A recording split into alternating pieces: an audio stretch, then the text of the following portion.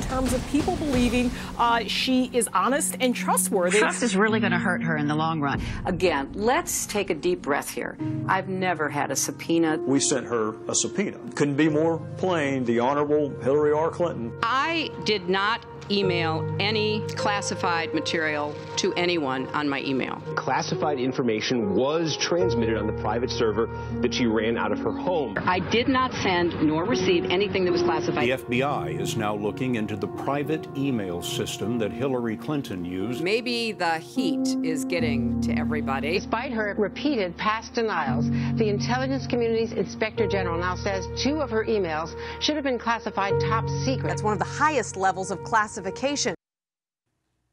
Wow, as more and more classified emails surface, Hillary Clinton continues to deny. She yucks it up, just making light of her potential criminal, certainly unethical activities.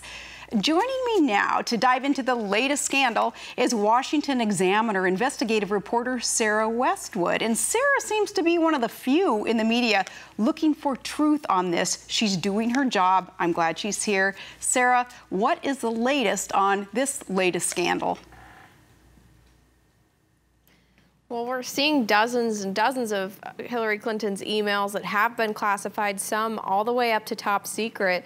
Now we're seeing conflicting answers from the company that managed Hillary Clinton's server and the Clinton campaign itself as to when data was moved off the server that's now in FBI custody. The company saying that data was moved off in June of 2013. The Hillary Clinton campaign is saying they didn't erase it until January of this year, so it's raising questions as to whether in the intervening months that was being stored on a second server. I'm curious, how did that company there in Colorado, how did they get this gig? I mean, this is big stuff to have the server there that would house Hillary Clinton's emails. How did this little outfit get the gig?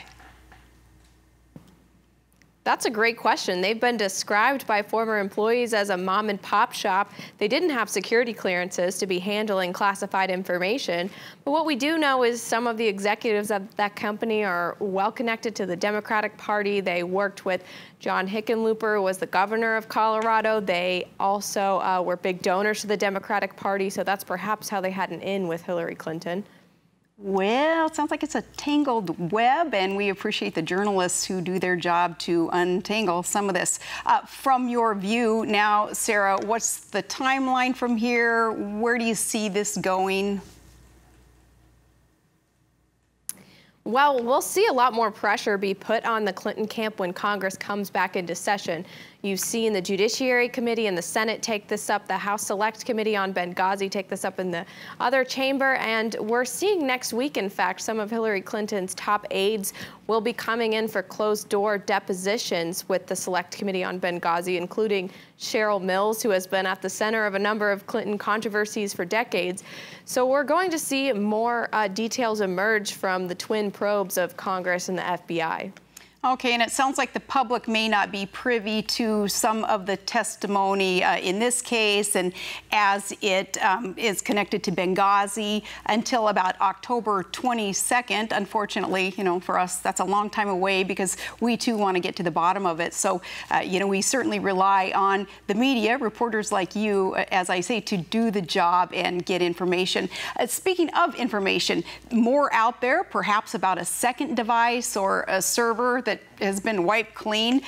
Can that be recovered? What's the latest on this other piece of equipment? Well, we're just not sure where it is. We know that Hillary Clinton made copies of her emails. Some of those went onto a thumb drive that has been recollected by the FBI, and some of it went onto a device that has not yet been identified. The Denver company that handled these emails has said they're not in control of that device anymore, but we know that they were, in fact, copied about 2 years ago.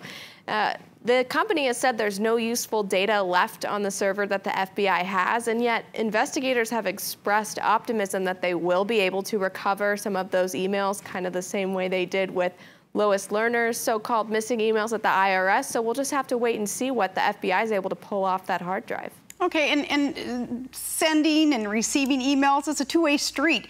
Someone had to have received, obviously, the emails that she sent. Where are the other parties in all of this, and how do you track them down? Well, she communicated with so many different types of people, not just in the U.S. government, but in foreign governments as well. If you just take a look at the few emails that have been published, you see her communicating with her counterparts across the world. But we do know that some of her aides were, in fact, using a private account on that same server, including Huma Abedin, her deputy chief of staff. Those aides have been ordered by the State Department to also hand over their private emails. And we know that Abedin, who is the wife of Congressman Anthony Weiner, is still holding out on her emails. She hasn't turned over records to the State Department as of yet.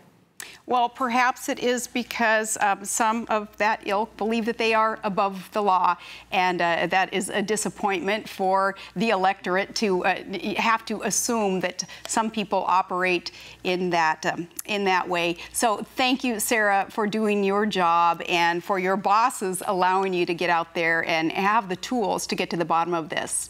Thank you, Sarah. Now, up next are veterans who put it all on the line for us. Well, it's up to us now to fight for them. One of America's finest, he's here next, talking about helping his fellow veterans and how you can help.